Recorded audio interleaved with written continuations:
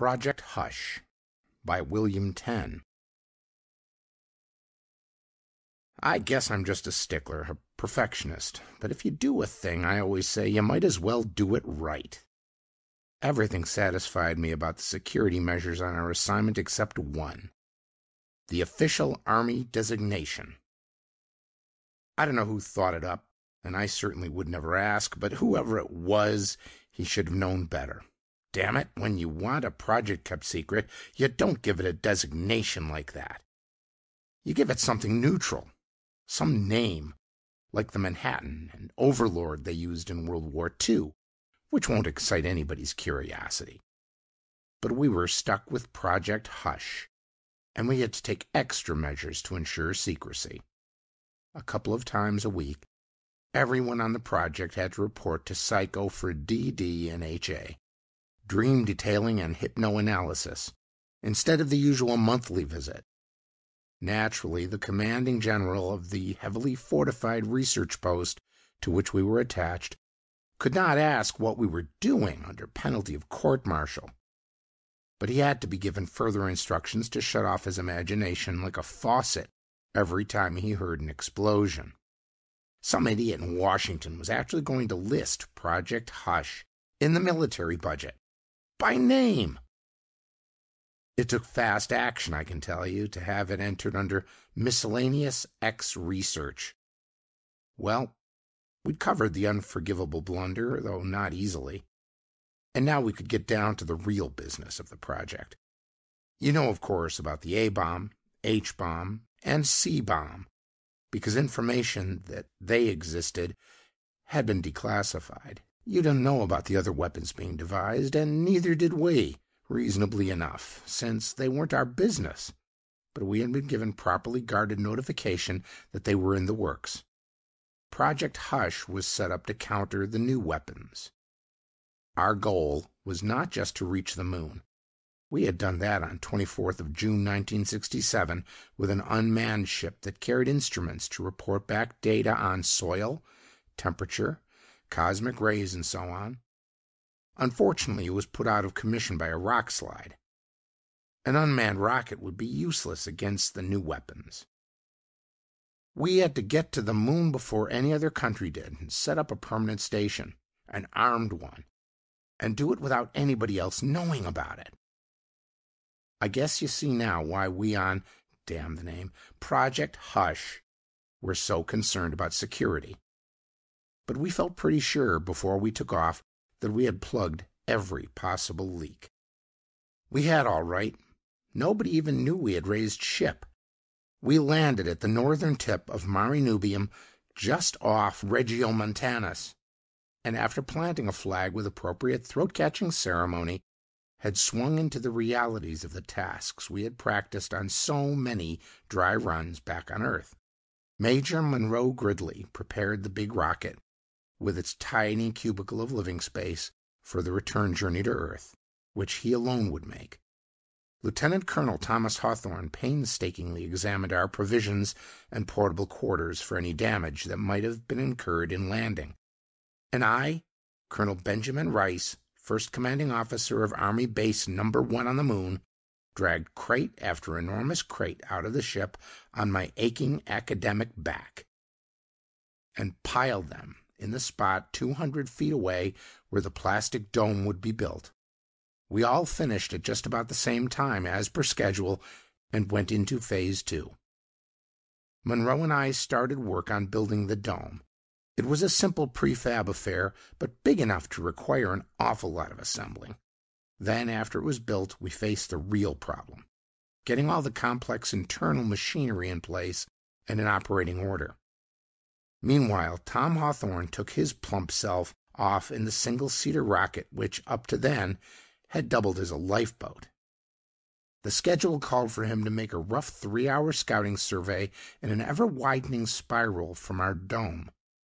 This had been regarded as a probable waste of time, rocket fuel, and manpower, but a necessary precaution. He was supposed to watch for such things as bug-eyed monsters out for a stroll on the lunar landscape. Basically, however, Tom's survey was intended to supply extra geological an astronomical meet for the report which Monroe was to carry back to Army HQ on Earth. Tom was back in 40 minutes. His round face, inside its transparent bubble helmet, was fish-belly white. And so were ours, once he told us what he'd seen. He had seen another dome. The other side of Mare Nubium, in the Rifane Mountains, he babbled excitedly. It's a little bigger than ours, and it's a little flatter on top, and it's not translucent either, with splotches of different colors here and there. It's a dull, dark, heavy gray. But that's all there is to see. No markings on the dome? I asked worriedly. No signs of anyone or anything around it? Neither, Colonel. I noticed he was calling me by my rank for the first time since the trip started, which meant he was saying in effect, "Man, have you got a decision to make." "Hey, Tom," Monroe put in. "Couldn't be just a regularly shaped bump in the ground, could it?" "I'm a geologist, Monroe. I can distinguish artificial from natural topography. Besides," he looked up, "I just remembered something I left out. There's a brand new tiny crater near the dome. The kind usually left by a rocket exhaust." "Rocket exhaust?" I seized on that. "Rockets, eh?" Tom grinned a little sympathetically. "Spaceship exhaust, I should have said. You can't tell from the crater what kind of propulsive device these characters are using. It's not the same kind of crater our rear jets leave, if that helps any." Of course it didn't. So we went into our ship and had a council of war.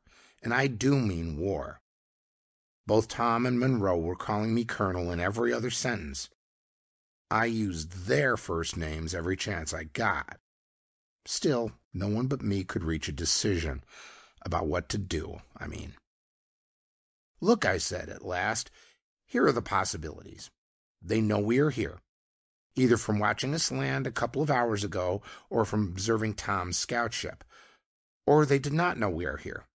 They are either humans from Earth, in which case they are in all probability enemy nationals, or they are alien creatures from another planet, in which case they may be friends, enemies, or what have you.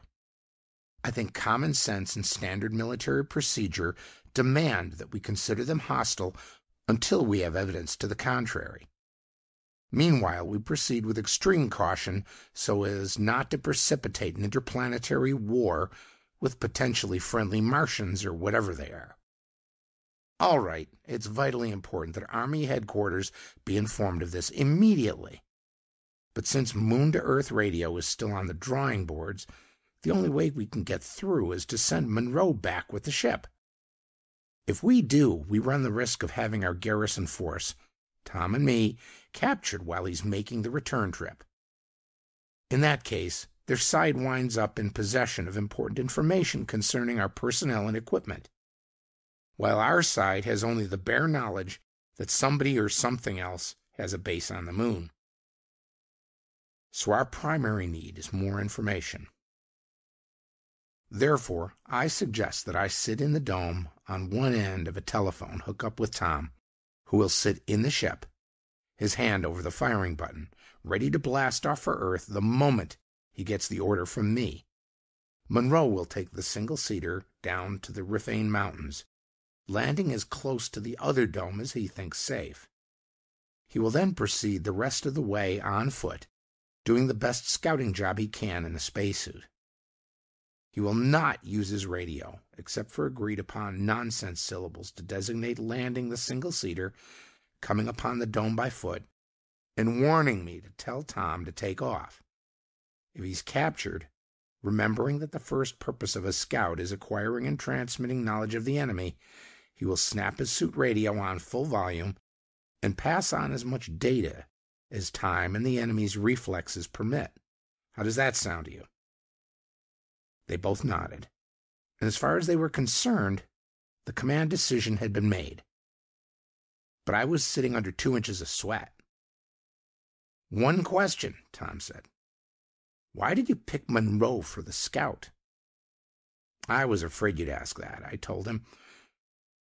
"We're 3 extremely unathletic PhDs, who have been in the Army since we finished our schooling. There isn't too much choice, but I remembered that Monroe is half Indian. Arapaho, isn't it, Monroe? And I'm hoping blood will tell. Only trouble, Colonel, Monroe said slowly as he rose, is that I'm 1/4 Indian, and even that. Didn't I ever tell you that my great-grandfather was the only Arapaho scout who was with Custer at the Little Bighorn? He'd been positive Sitting Bull was miles away. However, I'll do my best. And if I heroically don't come back, would you please persuade the security officer of our section to clear my name for use in the history books? Under the circumstances, I think it's the least he could do. I promised to do my best, of course. After he took off, I sat in the dome over the telephone connection to Tom and hated myself for picking Monroe to do the job. But I'd have hated myself just as much for picking Tom. And if anything happened and I had to tell Tom to blast off, I'd probably been sitting here in the dome all by myself after that, waiting. Brosnegi came over the radio in Monroe's resonant voice. He had landed the single-seater. I didn't dare use the telephone to chat with Tom in the ship, for fear I might miss an important word or phrase from our scout. So I sat and strained my ears. After a while, I heard Mishgashu, which told me that Monroe was in the neighborhood of the other dome and was creeping toward it under cover of whatever boulders were around. And then abruptly, I heard Monroe yell my name, and there was a terrific clattering in my headphones. Radio interference! He'd been caught, and whoever had caught him had simultaneously jammed his suit transmitter with a larger transmitter from the alien dome. Then there was silence. After a while, I told Tom what had happened. He just said, "Poor Monroe." I had a good idea of what his expression was like. "Look, Tom," I said, "if you take off now, you still won't have anything important to tell. After capturing Monroe, whatever's in that other dome will come looking for us, I think. I'll let them get close enough for us to learn something of their appearance, at least if they're human or non-human. Any bit of information about them is important. I'll shout it up to you, and you'll still be able to take off in plenty of time, all right?" "You're the boss, Colonel," he said in a mournful voice. "Lots of luck." And then there was nothing to do but wait. There was no oxygen system in the dome yet, so I had to squeeze up a sandwich from the food compartment in my suit. I sat there thinking about the expedition. 9 years and all that careful secrecy, all that expenditure of money and mind-cracking research. And it had come to this, waiting to be wiped out in a blast from some unimaginable weapon. I understood Monroe's last request. We often felt we were so secret that our immediate superiors didn't even want us to know what we were working on. Scientists are people. They wish for recognition, too. I was hoping the whole expedition would be written up in the history books, but it looked unpromising. 2 hours later, the scout ship landed near the dome.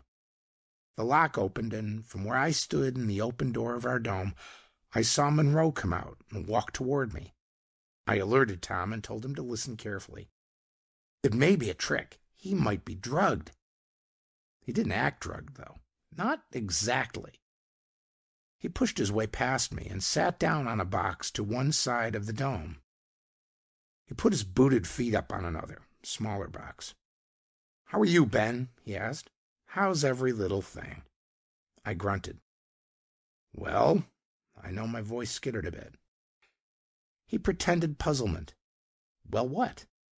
"Oh, I see what you mean. The other dome. You want to know who's in it?" "You have a right to be curious, Ben, certainly. The leader of a top secret expedition like this, Project Hush they call us, huh, Ben? Finds another dome on the moon? He thinks he's been the first to land on it, so naturally he wants to. Major Monroe Gridley," I rapped out, "you will come to attention and deliver your report now." Honestly, I felt my neck swelling up inside my helmet. Monroe just leaned back against the side of the dome. "That's the Army way of doing things," he commented admiringly. "Like the recruits say, there's a right way, a wrong way, and an Army way.